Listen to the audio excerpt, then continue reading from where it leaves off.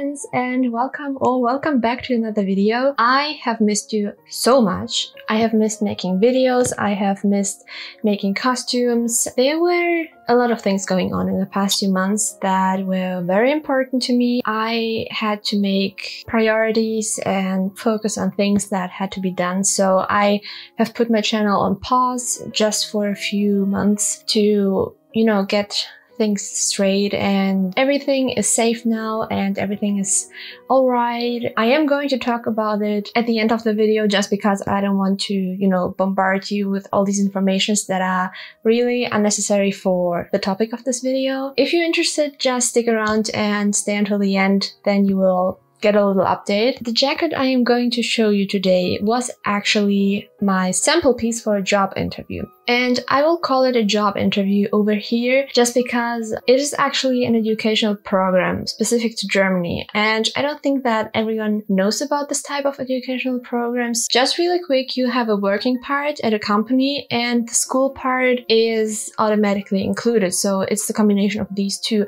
And you have to apply to a company to get the working part, and they will send you to a school. So this is why I will call it a job interview. In Germany, this kind of educational program is actually called Ausbildung.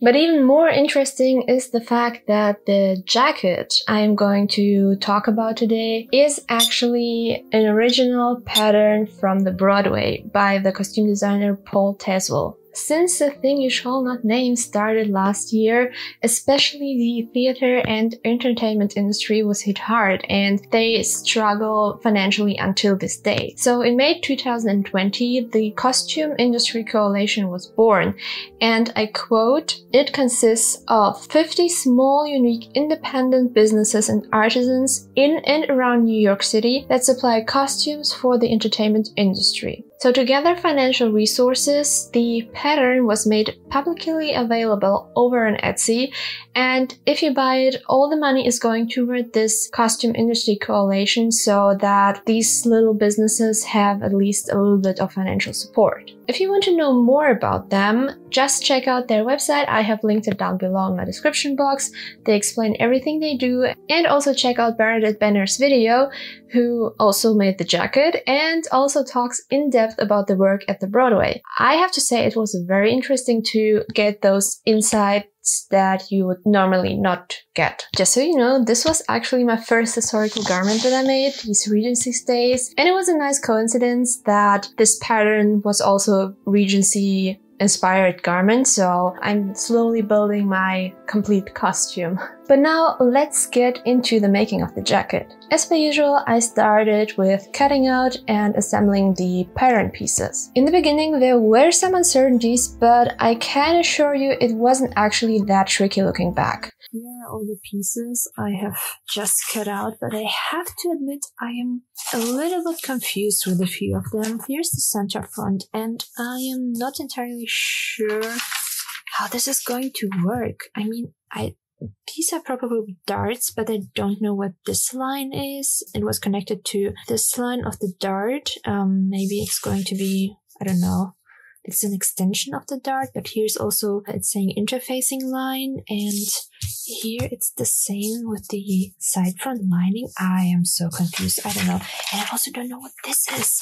This is going to be exactly here in the front. It's the front something, or maybe it's going to be underneath. This may be the case. Oh yeah, so maybe that's the collar part. This is going to be like flipped or something. Oh well, I don't know. I'm really confused. I started with a very simple mock-up, just to see if the size was right and to get to know the pattern a little bit, because back then this was one of the most complex garments I have made so far.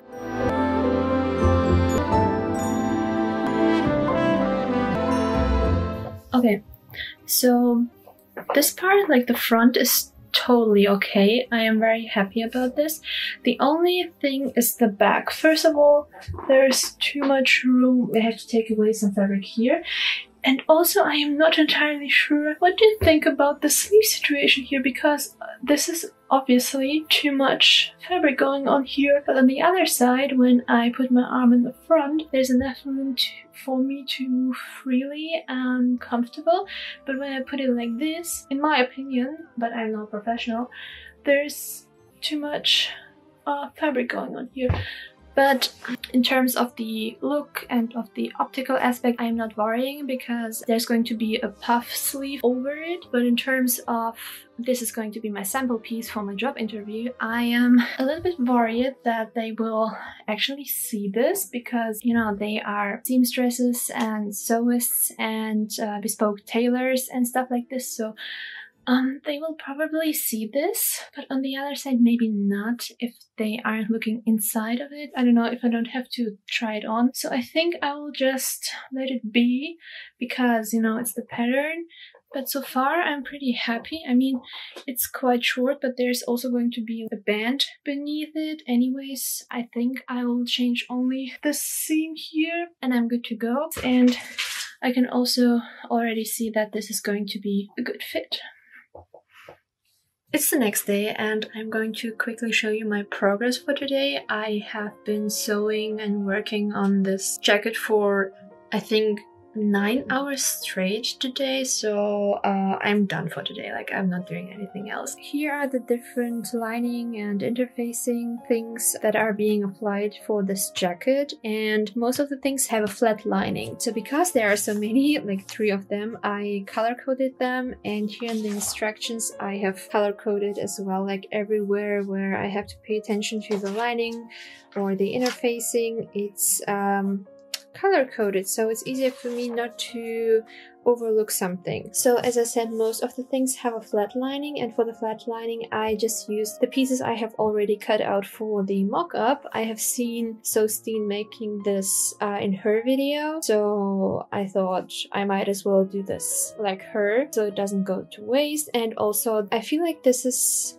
a good combination between the 2 types of fabric here. I don't know which ones they are, but they feel nice. So the only pieces that don't have the flat lining are the collar and this part, which is, I think, the inner lining for the front center piece, but I'm not entirely sure what this is actually. And here comes the fun part. Those are going to be those petals for the shoulders, 3 on each side, so I have a 6 in total, and every one of them has a flat lining and also a lining of the same fabric as the outer layer. So I had to cut 12 in total, and I already made the darts in one go. All 3 of them have a different shape, so I had to really pay attention to where I put my flat lining in and how I make the darts. So this was a bit hectic, but I think I made everything right. All in all, I think it was a pretty successful day. It looks like way less work than it actually was, but I'm pretty happy with the results. Tomorrow I think I will start sewing everything together and preparing the bias tape. After working on the big parts, I decided to start preparing the little details, like the little cotton balls, the pom-poms that are all around the jacket, and also a lot of bias tape. For the little pom-poms, I cut out 35 by 5 cm squares out of scraps of the outer fabric. I use a 20-cent coin to mark the stitching line and a friction pen which gets invisible when heat is applied. At first, I cut many little fabric pieces for the filling, but at some point, I just rolled together bigger pieces of fabric to the desired size, and it turned out just exactly the same. Now watching over the footage, I feel like they turned out like little tiny ghosts. Oh my god, they're so cute. For the rest of the decorative parts, I needed a lot of pressed and stretched bias tape. To be honest, before that, I didn't even know about the act of pressing and stretching bias tape, so I have learned a lot during this project. First thing I made with the bias tape was the rouleau trim. I actually had to look it up how others made it because I didn't really understand the instructions at first. I had to cut out some 5 cm wide bias tape in a cord double the length. The center of the cord had to be secured at one edge of the bias tape, The tape had to be folded over and sewn together lengthwise. Then I had to cut the seam allowance down and flip the bias tape tunnel over onto the other half of the cord, which was always a little bit tricky in the beginning.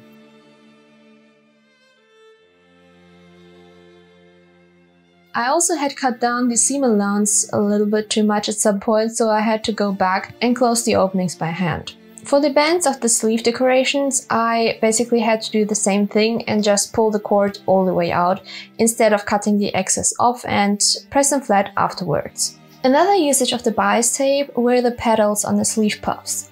To prepare them, I folded them over lengthwise and sewed them 1.5 centimeters wide together. No turning outwards here. I worked on and off on the petals but stopped at some point because I recognized that I wouldn't be able to finish them in time for my job interview and focused on the more important parts instead.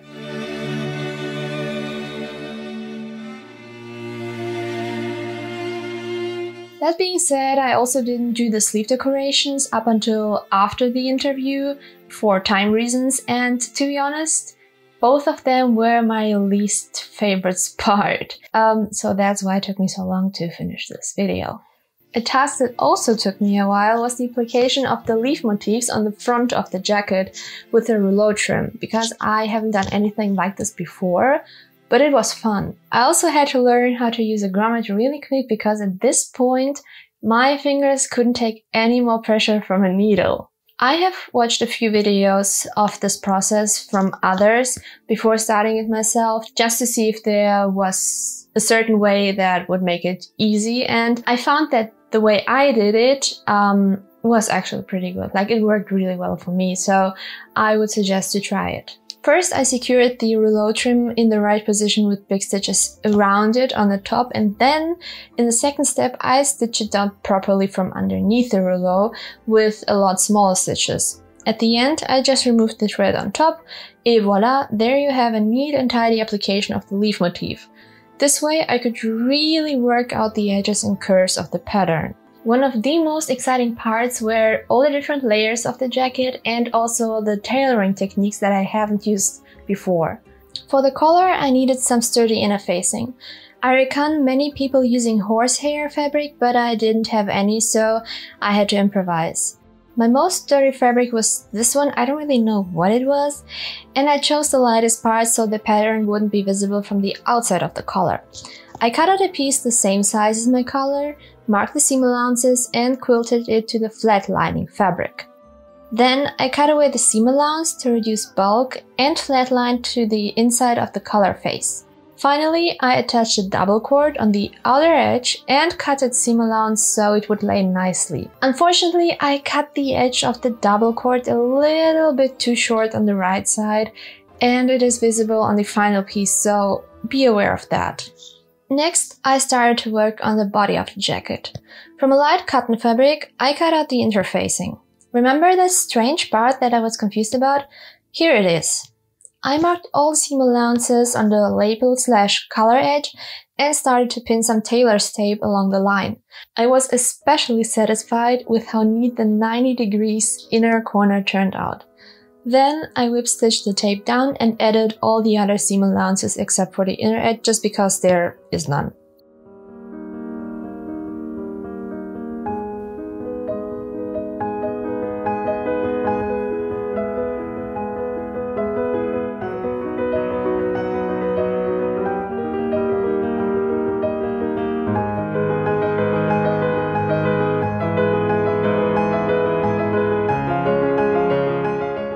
At the armhole edge, I marked a 0.6 cm seam allowance and cut it down to prevent bulk at the armhole seam. I pinned it down into the fabric, and as you can see, there is some loose fabric at the interfacing because this area is going to be curved outwards. From the outside, which would be the inside of the lapel later, I slip stitched along the future fold.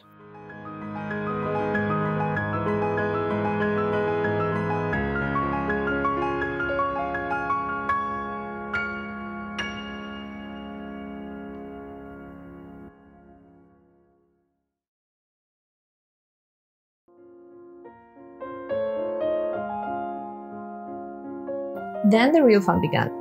I had to form the lapel so that it would stand up later. So while making diagonal stitches, I already bent the fabric to its soon-to-be form, especially right at the lapel fold.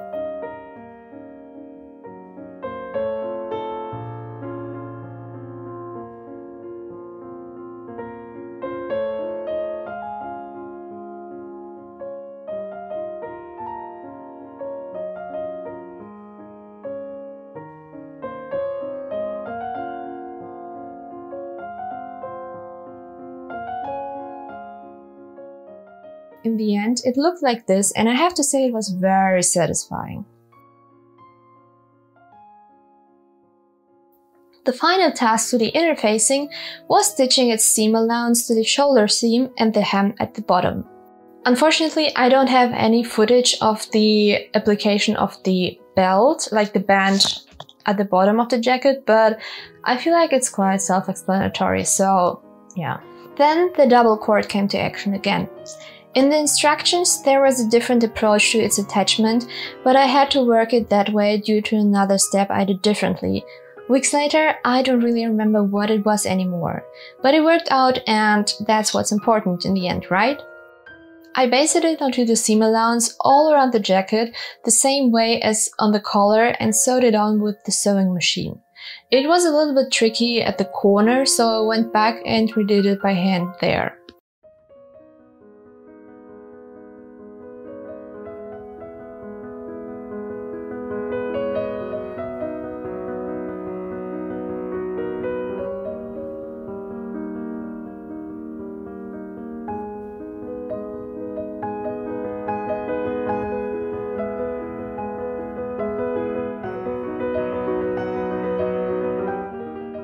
Now it was the sleeves' turn. I shirted the top sleeves as well as the sleeve puffs at the shoulder part to 13 centimeters and sewed the top sleeve to the bottom sleeve part. Next, I marked the hemline and pasted the double cord to it.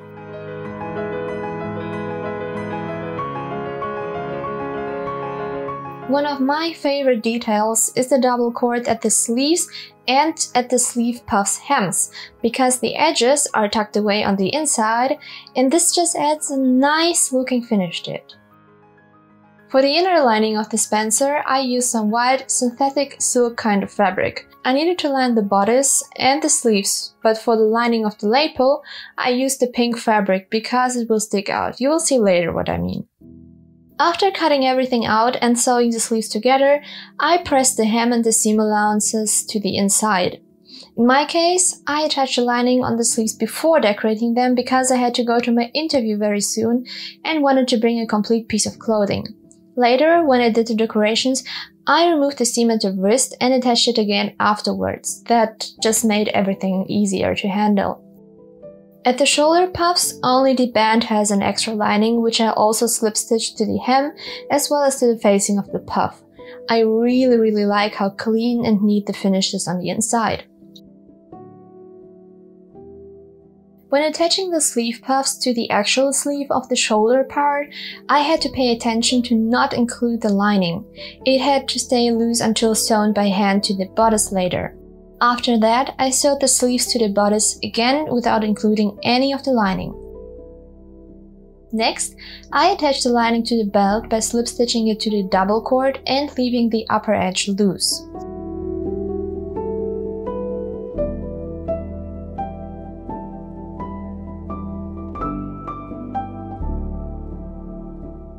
This is the current state of the jacket. They're still missing the leaves on the sleeve puffs and also the decorations on the sleeves themselves. But this is the progress I made until my trainee interview, I would say, at the theater, and I took it with me and told that this is my current project I'm working on. I have almost completely done the lining. I have to attach the sleeve lining to the bodice lining. This is the only thing, but I wasn't sure how to make it, and they kindly explained me how to do it properly. So this is what I'm going to do today. And one thing I also noticed was it seems like the inner facing is smaller or shorter than the facing, so that's why it's looking a little bit strange over here. I want to open up this seam between the belt lining and the bodice lining and use a little bit more of the seam allowance to even this out, because it feels like it's quite bulky on the outer layer. So as you can hopefully see, there's no bulk or like wrinkles around this area. Like the back is a lot more flat, and this is the inside. As you can see, there was the previous stitching line and it's approximately 1 centimeter down. It's still a lot of seam allowance in there, so it's okay. I don't think this is going to be a big problem. I just have to iron it down so it won't be visible. And now I can show you what I did with these sleeves. I'm going to open them up again because this is not how it should be. I just quickly closed it up for my job interview. Yeah, that's definitely the wrong way. I'm going to open them up, and I'm also going to add the decorations on the sleeves, and on this side I just pasted it like lightly. And once the sleeves are done, I'm going to attach the petals on the sleeve puffs here, and then I'm done. Yeah. First, I marked all the important points for the lattice motif, then began stitching it down from beneath the band. I found it to be the best way to stitch the band to the sleeve from underneath and make a few extra stitches at the edges and the corners.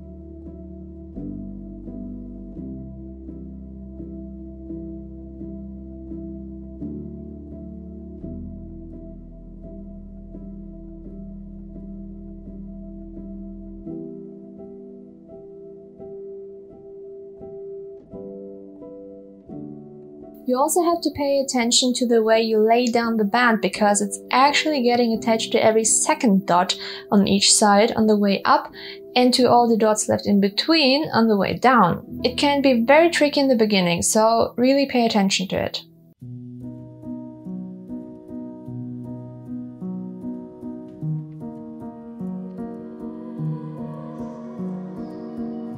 On the top, I added 3 little cotton balls, the same as in the front at the leaf motifs. Originally, there should have been also a little bow on the top, but I was so done with all the decorations that I just skipped the step.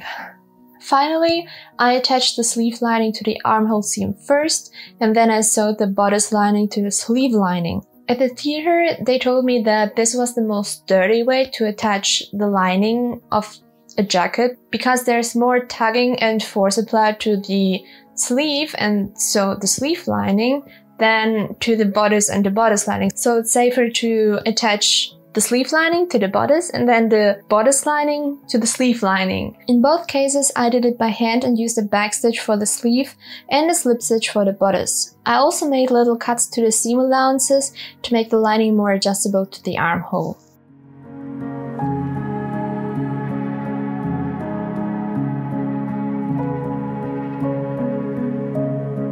Looking back, it was a really nice project that I enjoyed doing 99% of the time. There were a lot of steps and new techniques to it, which I love to learn. I also think that at some point I will make another Spencer jacket with this pattern, just with a few adjustments, for example the labels and the color, and also with maybe different decorations or motifs. So we'll see. I just really enjoyed making such a jacket and using all the different tailoring techniques that I haven't before. So yeah, it was a lot of fun. If you want to stick around for the next few minutes, just do it. I will talk a little bit about all the stuff that happened in the past few months and talk about what is coming in the future, mostly regarding my career and education. But if not, it's totally fine. I understand. Anyways, thank you for watching and sticking around so far. So if you feel like enjoying more of my content in the future, subscribe.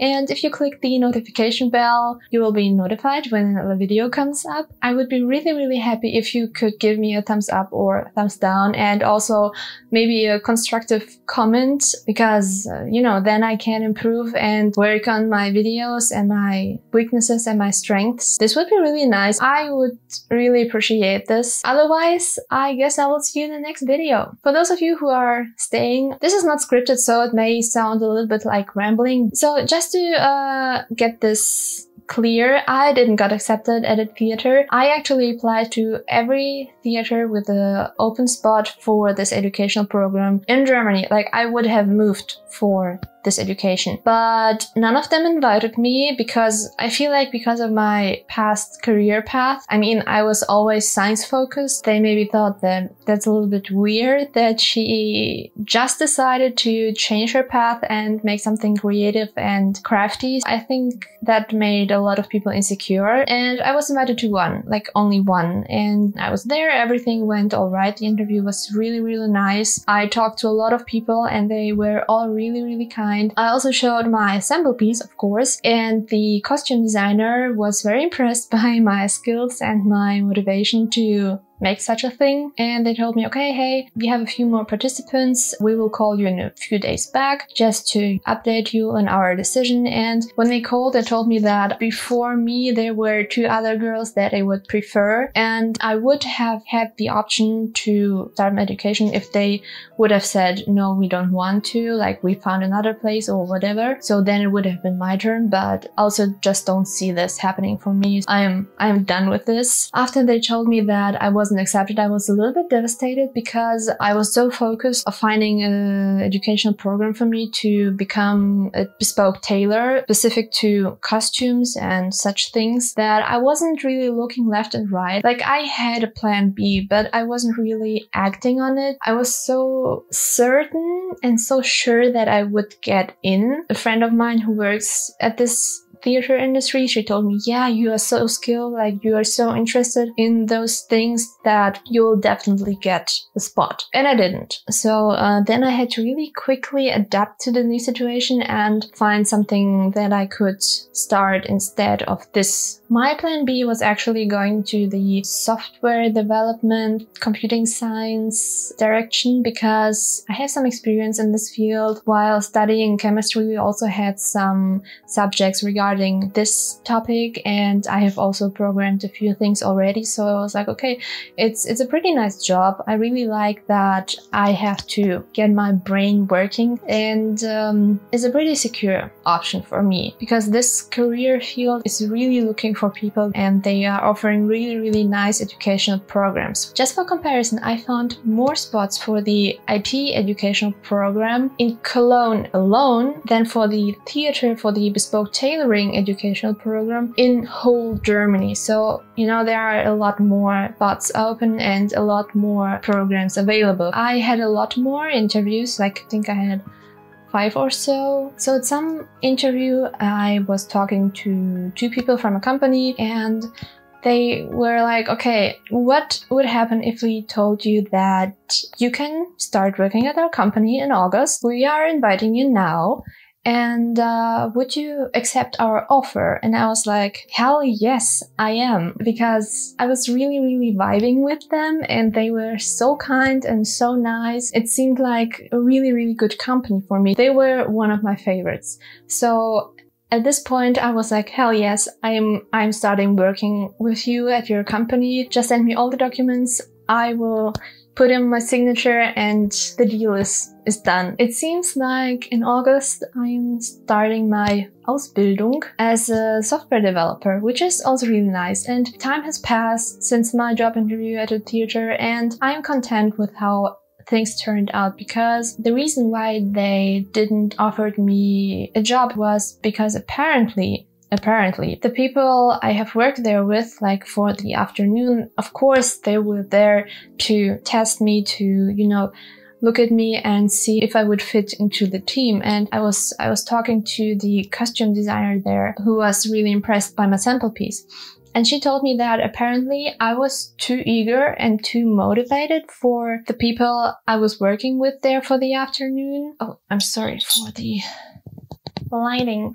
Okay, well, I am a little bit overexposed, but it's okay, I am done soon. So apparently the people there, the workers there, told that I was too eager, I was too motivated, and the costume designer, when I talked to her, she said that they might be afraid that I wanted to know too much and I would ask a lot of questions and that I would want to evolve fast and work a lot. And the job at a theater is really secure. Like, the theaters are paid by the government because they are paid by the town and the town is paid by the government, so their income is secure. And people working there don't have to work off their asses if they don't want to. In comparison to the open economy, people who have their own ateliers, like bespoke tailoring ateliers and things like that, they really have to get their customers, they have to get people to buy from them and to really work to get their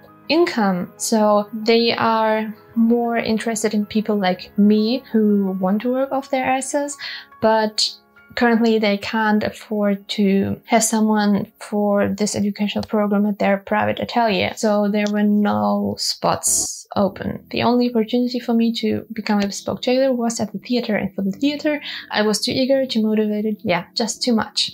That's why I am also thinking that maybe I wouldn't have been happy at the theater, because like if people wouldn't answer my questions and if I would have been slowed down all the time, and maybe it's even good that sewing and tailoring and historical garments are staying my hobby. Maybe it's a good thing to have a hobby I am passionate about. I don't know, maybe it has to be this way and it turned out just perfectly fine. I don't know, we'll see. Anyways, I will continue making videos about historical garments on here, but if you're interested in seeing what I do work-wise and what I do in my, let's say, private life outside of sewing and YouTube, just comment below and maybe I will consider making a day in my life, or how I combine those two things which are very, very different. Just ask me questions if you want to, if you're interested in this. If you have been sticking around, you are the real ones.